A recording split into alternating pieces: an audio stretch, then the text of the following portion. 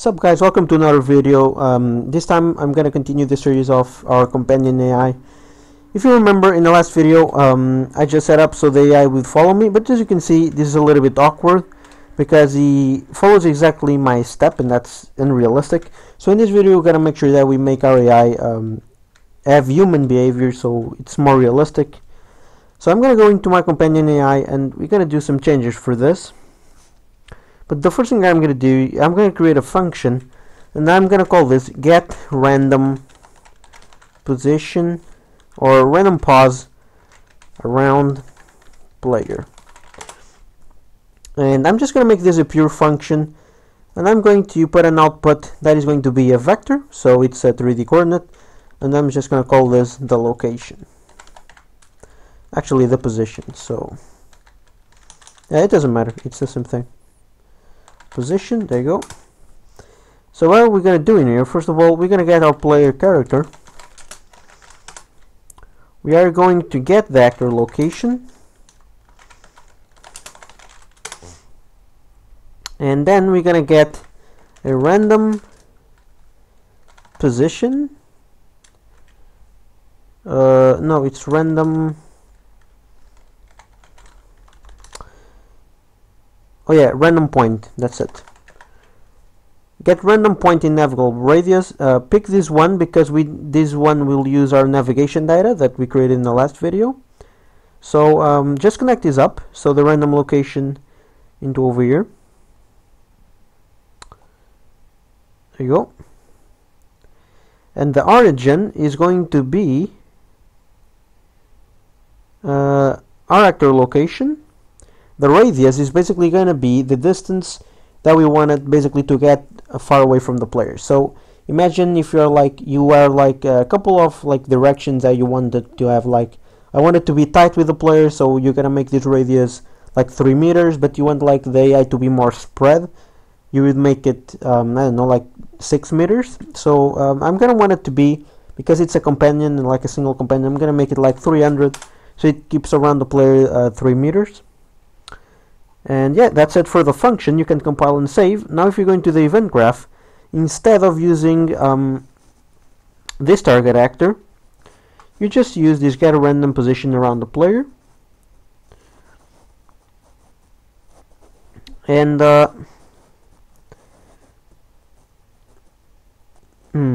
now the thing that's going to happen, and I will show you, is now if I go over here and the player is going to come around me, so he goes into the point, but now because we are looping the AI, it's just going to be finding a random position all the time. So even if I'm stopped, it's just gonna keep, you know, going around. So I'm gonna need to create a little check. So I'm gonna delete this delay, and I'm going to create another function. I'm gonna call is player away or is player close. Yeah, I'm just going to call it isPlayer close. I'm going to make this a pure function again. And I don't think if I explain, the pure function basically allows you to not like having execute pins, and you just, you know, can freely drag it into the map. So in situations like this, where you just want to get a value that is like, you know, it doesn't actually need execution pin, so you can just, you know, drag it like this. So isPlayer close, I'm going to want an output, and that is going to be is close, and this is going to be obviously a boolean. So I'm going to get back to this and fill this in, but the logic is here. So if the player is close, on the success of the movement, I do not want the AI to move away again. I'm only going to want to you know, move again if it's false. So basically, if this is true, I'm just going to keep a delay, so we keep rechecking this, and whenever this value becomes false, we are going to add another delay. I'm going to make this like 2 seconds or something like that, and then I will execute the I move to again. Now I'm going to fill in isPlayer close, and if you wanted to check this, we're gonna get the player pawn again, I'm gonna get the actor location, and then I'm going to get a node that is called get distance to. So actually we don't need to get the actor location, we just need to plug this in. So I just want to get the distance between the player and ourselves, that in this case is going to be the AI. And if this is I don't know, smaller or equal to, I guess, 350, so let's go a little bit above all those 300 meters. I guess we can put this a little bit bigger, like 500. We're gonna make and say that, well, the player is close to the AI. Now if we play this, let's just test this out. So the AI is gonna come near us. He's just gonna stop, so you can see that he's not, you know, interacting anymore. Nice. If I move away, he's gonna wait a little bit, and he's gonna come around me again. And if I go away again, he's just gonna find another position. If I just go over here, it's just gonna find another position. And now I can make this a little bit better by, I think I exaggerated a little bit on this, you know, timer. So instead of 2 seconds, I'm gonna put 1. So it should be a little bit better. Let's try that again. It's gonna find a random position, and after a second, he's gonna try and find us again, get a random position around us. But another thing that I'm, you know, thinking is that, well, the player is kind of going into a position, and like he's going near us, and he's always turning away. Like when we have a companion AI, the AI is kind of focused in something. So like if there is no enemies around, he's kind of looking at you, waiting to see where you're gonna go. And if there are, you know, other enemies, he's gonna be turning into them and shooting them or something like that. But another thing, if you move around the player but you're still close, he's not gonna move. But what we can do is we can go into the event tick. So just do event tick, and let's get a node that is called find look. Find look at rotation. This will basically get a vector or the locations, 2 locations, and is basically going to get the rotation, you know, to the person that, you know, is going to be.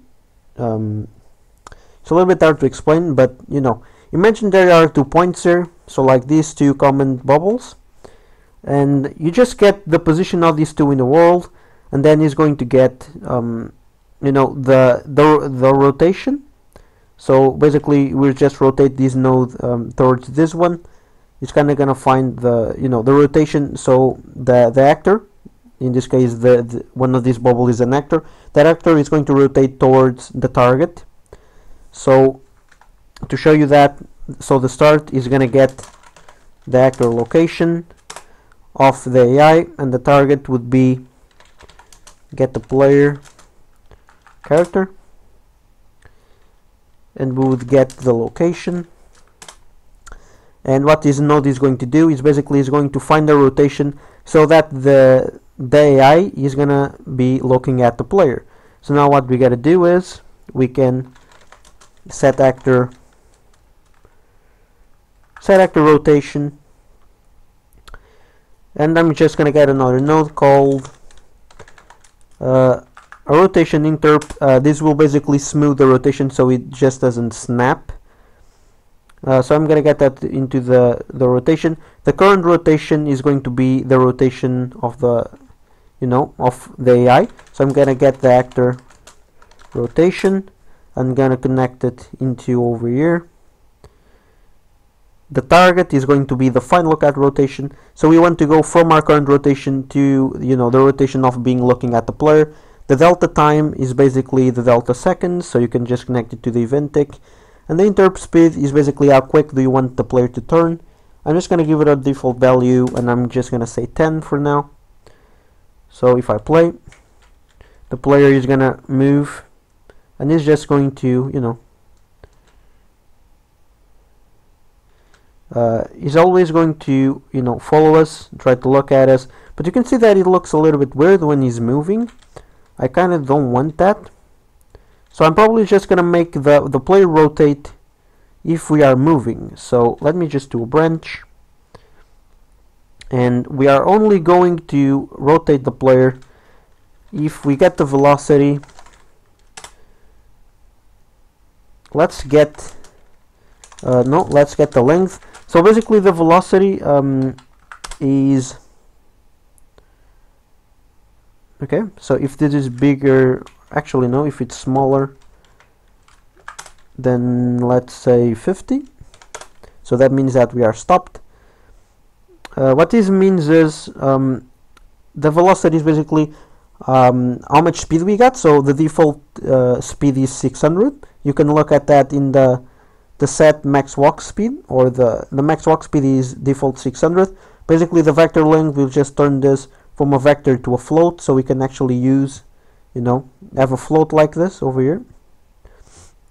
And if it's minus 50, that means that it is very close to stop. Then he is going to slowly turn at us. So you can see here that he's not turning at us until he stops, and then he just turns. And if he's not moving, he's just gonna turn at us. It's a little bit weird without animations, but you can see what I'm trying to achieve here. Now he's just gonna move, he's just gonna run. No lack of smoothness, and he's just, when he gets to the target location, he's just going to, kind of slowly rotate. If you want to change how quick he rotates toward this, so if you think this is too quick, you can just go over here over the interrupt speed and change this value. You can play around with it, find a nice value to this. But this is the default of making the behavior of the AI not so static and running right behind this.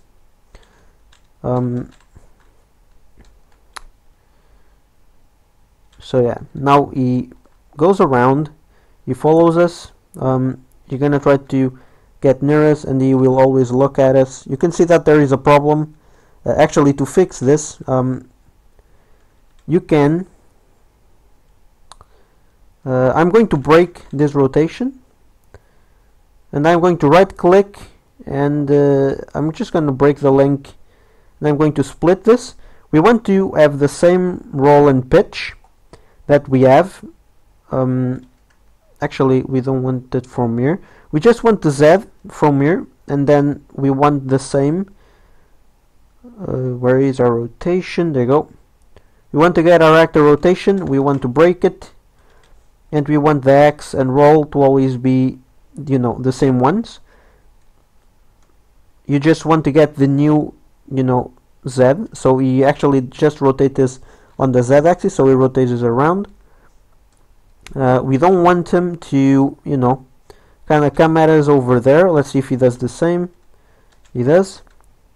So he stays there, and he kind of turns to us, but like his body, doesn't get unrealistically, inclined. So yeah, I think I'm gonna leave it on this video. In the next one, I believe I might start, getting some basic enemies to do something. So we can have, a pattern, so he just kind of follows around, and when he sees an enemy, he's just going to turn around and shoot them. And yeah, I think that's going to be what I'm going to do. So thank you guys so much for watching this video. Any things that you want me to do, as always, leave them in the comments, or any doubts. And yeah, I'll see you all in the next one. Bye bye.